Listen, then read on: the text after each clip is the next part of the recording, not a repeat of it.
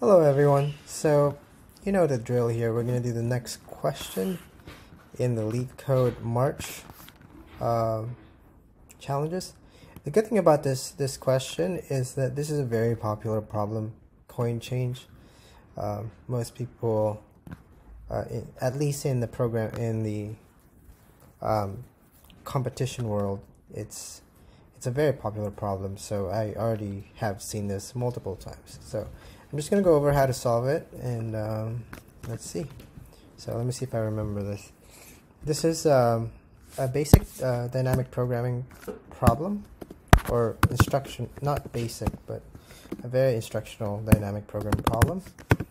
And the way I solve this is I just do a standard. I first create a long solution that is gonna time out, and then I make it, I memorize. So for me, it's just the easiest route. So let me just show you how to do that.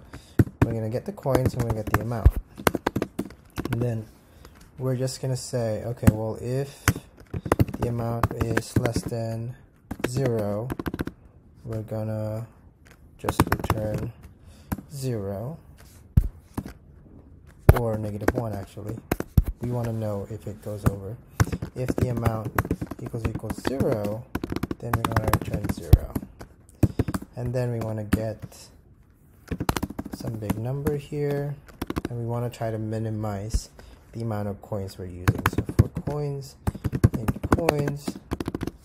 what we're going to do is we're going to say self.dfs coins amount minus c. So this is going to recurse each time the amount is subtracted by the current coin. So in this particular case, first case is 11 minus 1, second case is 11 minus 2, and then 11 minus 5, and so on and so forth. And whoever gets to 0 first is the winner. So so here, if v is greater than -1, then I know I'm doing something here, which is trying to minimize the amount of coins we're using. So here, like so, return 1 plus m. And that should give us like the basics. Well, one thing is, if it's negative, then there's no solution. So in cases like this one, where it'll always be negative because you can't make a 3 out of only 2 coins, then that will always return negative. So we want to account for that. And if v is equal to -1, then we'll return -1. However, or actually, it's going to equal to the maximum if that is the case. So what I'm going to do is, if it is equal to the maximum being 1, how many zeros? 6 zeros, 1, 2, 3, 4, 5, 6, plus 1, because of the plus 1 right here. And then if that is not the case, then we return the actual value. So this should be right, but you can see that this will time out if I just turn this one in as it is, because if you think about it, every time you subtract, that's another branching out, right? So in this case, in every state, you're going to multiply by 3. So basically this is 3n, which is exponential. So this is going to time limit as soon as the number gets big. So the way we optimize this is we use dynamic programming.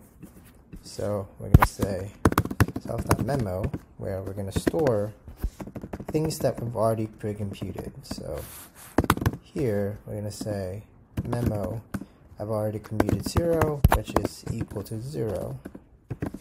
And then over here, I've already computed the amount, whatever that amount was, as